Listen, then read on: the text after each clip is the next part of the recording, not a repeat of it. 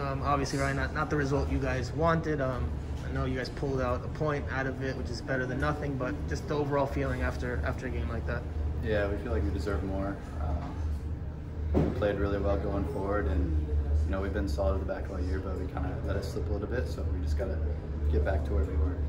Phil chalked it up to lapses in concentration. Is that what you would chalk it up to, or what would you chalk up the defensive mistakes today? Because there was obviously a few. Yeah, I think Coach said it right, yeah. And for you guys, what was the message at halftime? You guys had taken the lead. You guys had scored 3 goals. Gonzalo scores a first half hat trick, first time that's happened in team history. In the second half, you guys still made those mistakes. I mean, what was the message at halftime? Yeah, we just wanted to keep good shape. Even when we had good spells of possession in the attack, we wanted to keep good shape so that way they couldn't counterattack, and that's what we said at halftime. But the changes that came in the second half were attack-minded substitutions. Do you feel like you guys maybe opened yourselves up a little bit too much there?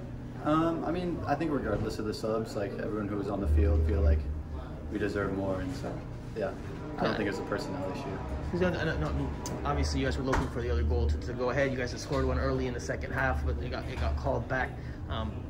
But given that you guys were having issues at the back, I mean, do you feel like you guys overextended yourself, left those spaces open for them to counterattack and to score the goals that they did? Yeah, I mean, that's going to happen sometimes. We just got to kind of watch the film and learn from it. Yeah.